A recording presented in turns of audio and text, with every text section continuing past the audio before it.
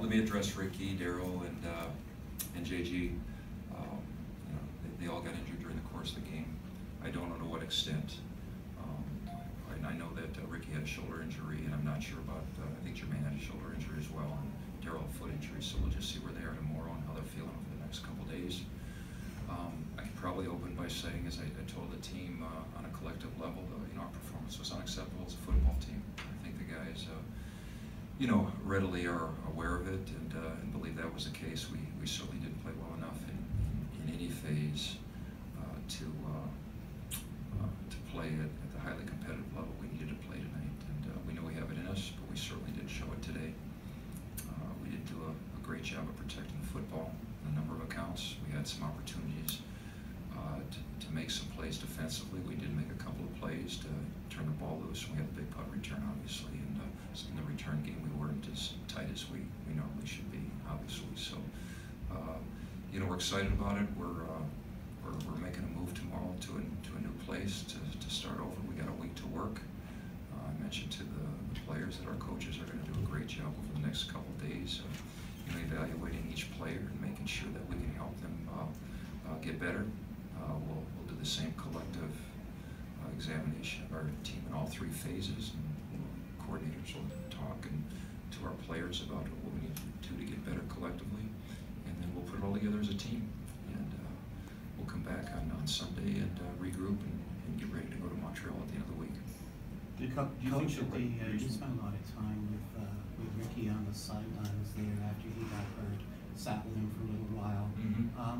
How is he feeling mentally about that? Yeah, I think he's in a good place. We'll wait and see tomorrow. I mean, I can't speak for him or how he feels right now, but I think that it's just a wait and see. We've got to keep our fingers crossed and see where he's at over the next couple of days. What did he say to you after he tried a few throws there? What did he say to you after that? Like, was that just a non-starter at that point?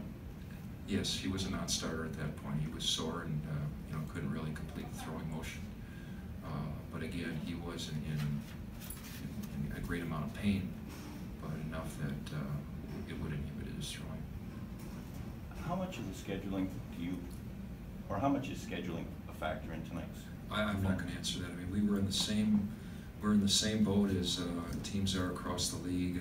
They flew across the country yesterday to play a game, and they played Saturday night as well. So, we have to give credit to them.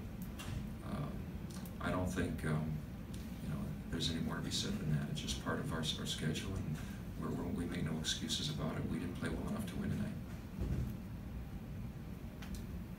Coach, giving up a late touchdown just before the half, and then scoring on their first drive of the second half, is that just too much of a number to try and overcome? Oh, I don't know that we look at it that way. I mean, we come out, and I think the guys played hard all the way through. I saw some very good effort in the last 15 minutes of the game. So, I mean, you could say that and you could write that, and you wouldn't be wrong, but I can't say that. I really can't. I think that the game, the flow of the game, we did not play well.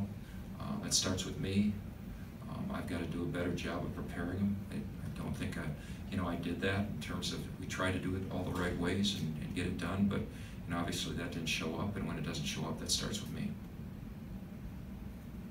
How much does Cody's different dimension, especially the fact that he runs so well as we saw on that touchdown late in the game? Yeah, you answered your own question. I think that's true. I mean, he does give us some mobility and some out of the pocket ability to extend plays, with his feet and with his speed.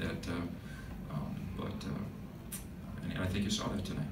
So when you're going and you're going to game plan for him, this is all stuff that you already have. It's just you're pulling out of. I mean, he just ran off the game plan tonight and just made some plays, extended some plays when he had the opportunity to do that.